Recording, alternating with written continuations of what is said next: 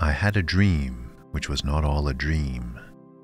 The bright sun was extinguished, and the stars did wander darkling in the eternal space, rayless and pathless, and the icy earth swung blind and blackening in the moonless air.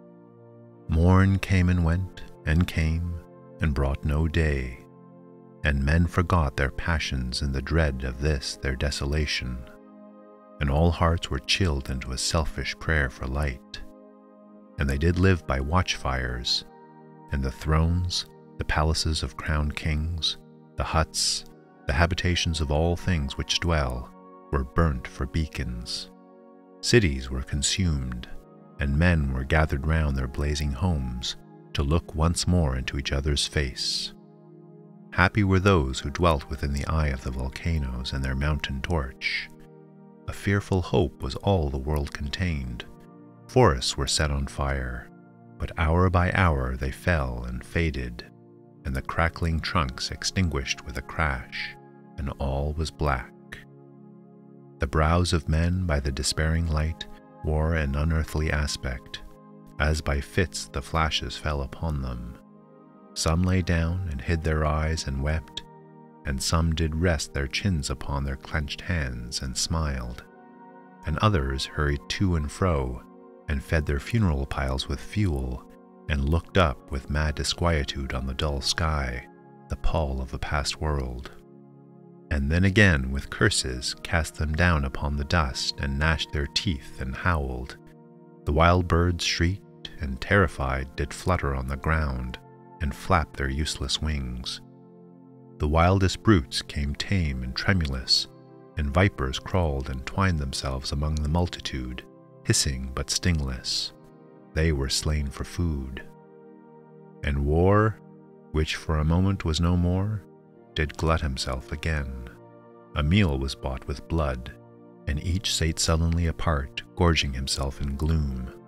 No love was left. All earth was but one thought, and that was death immediate and inglorious. And the pang of famine fed upon all entrails. Men died, and their bones were tombless as their flesh. The meagre by the meagre were devoured. Even dogs assailed their masters, all save one, and he was faithful to a course, and kept the birds and beasts and famished men at bay, till hunger clung them, or the dropping dead lured their lank jaws.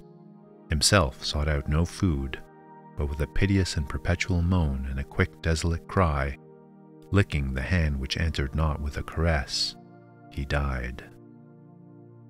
The crowd was famished by degrees, but two of an enormous city did survive, and they were enemies. They met beside the dying embers of an altar place where had been heaped a mass of holy things for an unholy usage. They raked up and shivering scraped with their cold skeleton hands the feeble ashes, and their feeble breath blew for a little life and made a flame which was a mockery.